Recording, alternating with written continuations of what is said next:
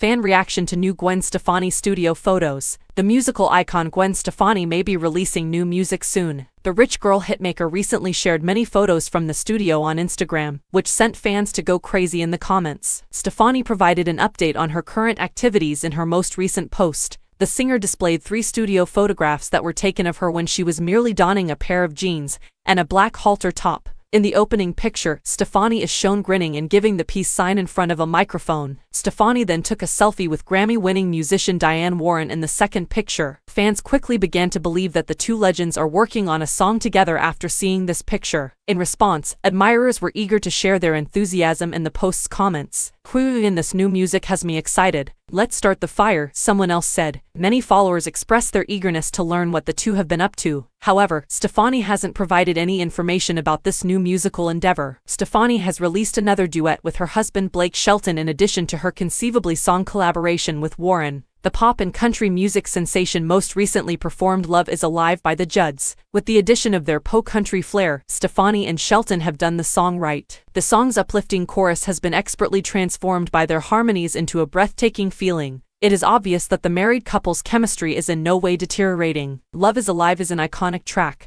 and performing the song with Blake is a perfect way to honor their timeless discography, Stefani stated in a press statement. The power couple will release an entire album titled A Tribute to the Judds in remembrance of the late mother-daughter country combo Naomi Judd and Gwen Judd. Their rendition of Love Is Alive serves as the album's lead single, and it will be available on October 27th.